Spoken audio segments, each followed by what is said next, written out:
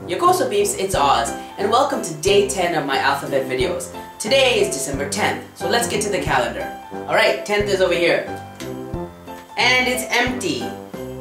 I think my calendar kind of broke, so it's gonna be somewhere in there. That sucks. Alright, here's my dictionary, and this is the J section, but it's only like 2 pages.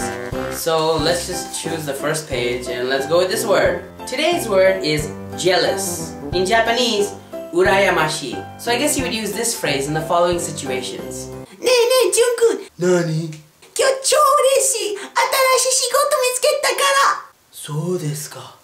羨ましい。そしてね、会社から新しい車もらった。羨ましい。さらに今年イケメンなボーイフレンド作った。ああ、羨ましい。ね、昨日その彼氏をプロポーズした。いいね。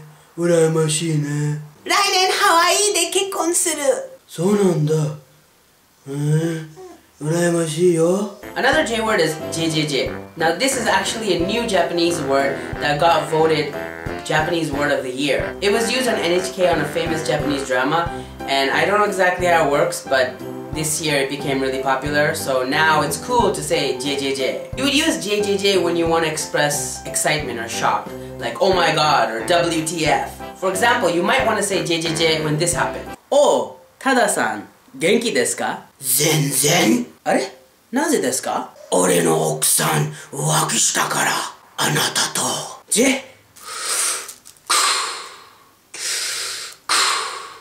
Luke,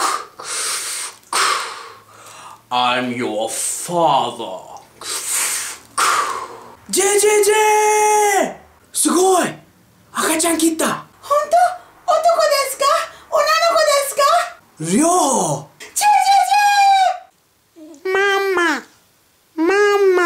JEJEJE, this video was stupid, and now it's done. Thanks for watching. Don't forget to thumbs up, leave any comments you want, and if you haven't already, subscribe. Make sure you watch every day from the 1st to 26th to win a prize. Take care and see you tomorrow. Peace. JEJEJE! JEJEJE! JEJEJE! JEJEJE!